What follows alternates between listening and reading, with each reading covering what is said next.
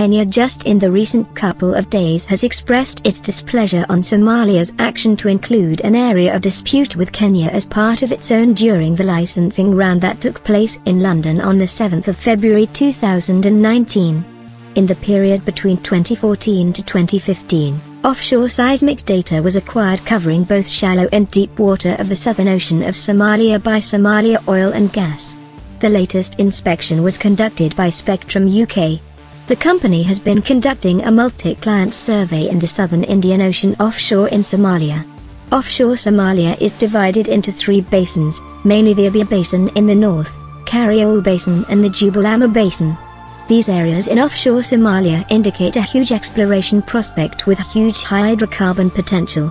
Spectrum Oil Company took part in the organization of the licensing round in London, where 50 blocks covering a total area of 173,000 kilometers square were unveiled.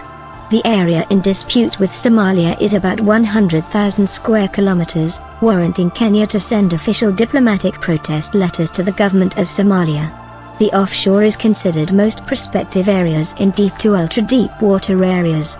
Technology has made the deep and ultra-deep water areas technologically feasible for exploration and production, and the federal government of Somalia has divided up the entire country onshore and offshore. The licensing round was to help Somalia with the exploration activity. Licensing gives the exclusive right to oil companies to search and drill for, and obtain petroleum in the area covered by the license. However, also the license does not mean any form of approval for activities to take place in the blocks, and does offer any exemption from other legal or regulatory requirements. Licensing can run for 3 successive periods or terms, and each license expires automatically at the end of each term, unless the license has made much progress to earn the chance to move into the next term. The initial term or the first round of licensing usually lasts about 4 years if the agreed licensee has made enough progress to earn the chance to move into the next term.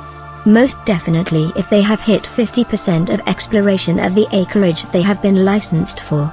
After this, the licensee can now be given a third term of 18 years after submitting a development plan that has been approved. Even though the Federal Ministry of Petroleum still has the power to determine different term lengths if there is need to.